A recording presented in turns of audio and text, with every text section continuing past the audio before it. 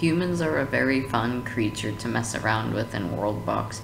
You can make them grow a giant civilization, or you can make everyone fight each other and make the entire village destroyed. Anyways, let's start off with the base stats of humans.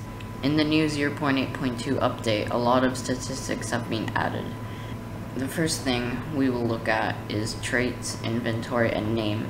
Name is a randomized name that will be given to a creature when they will be spawned in. Traits are randomized traits that the creature will have. They will affect battle or resource collecting. Inventory is where they will have all of their armor and weapons. Next we'll do mood and favorite food. Mood shows how happy or sad a human is. If they're in battle, they will most likely be angry. If they haven't gotten their favorite food enough, they will most likely be sad. A favorite food is a randomized food given to a human that they like. If this human eats their favorite food right here, then they will gain hunger way faster. We have the health bar and hunger bar. Health bar is pretty straightforward. It shows how much health they have, which is 100. We have hunger bar, which shows how full the human is, and the higher the hunger bar, the more they will regenerate health. Alright, next let's do the fighting stats. So we have damage. This shows how much health that the human will do or take away from another creature. Armor shows how much damage reduction.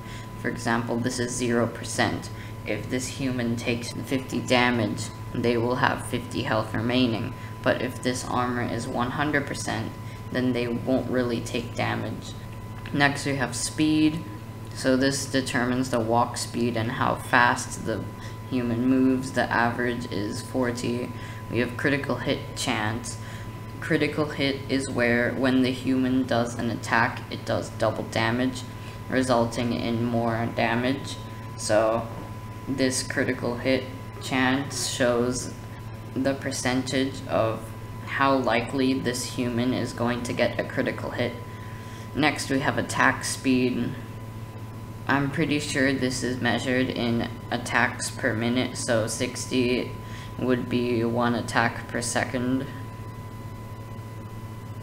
But again, I'm not really sure. The average is 60. Next we have diplomacy. Diplomacy skill is diplomacy is basically popularity. They will have a high diplomacy if they do good stuff in the kingdom, like command battles or even win battles. Next we have the warfare skill. This goes up to 30, and the higher this number is, the more army they will invest in their kingdom.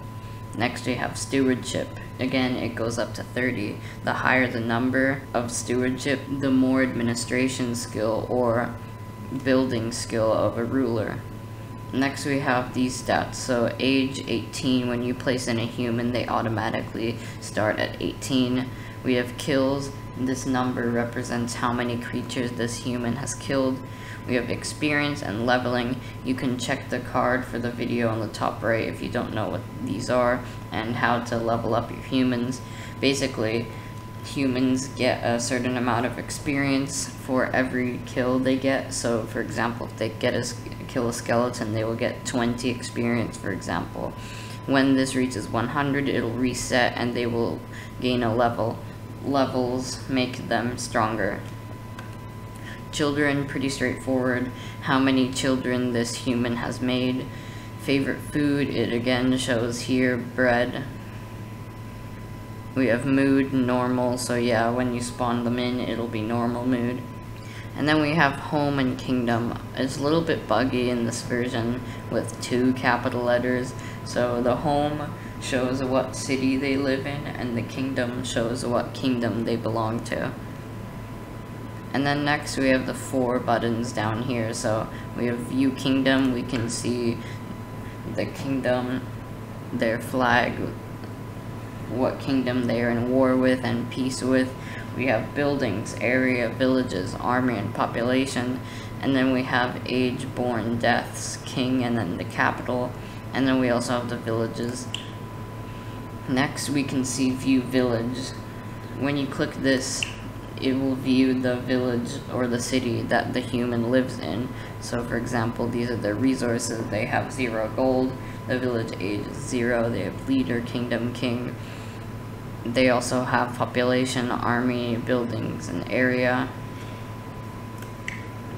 And then we have the other 2 buttons, so add to your favorites. What this does is it displays a star above the human, and when you go into the main menu and you click favorites, you will see their favorites. Now the last button is the spectator thing. This was added in 0.8.0, and you can follow this creature on the map. When you click this, the camera will automatically lock onto them, and the main toolbar will be hidden so you can see what they are doing. Anyways, thanks for sticking around to the end. It really helps my channel a lot. If you enjoyed this video, make sure to like and subscribe. If you also found this helpful, you can post down a comment below and also subscribe. Anyways, this is basically it. If you have any suggestions, you can post them in the comments too, and see you.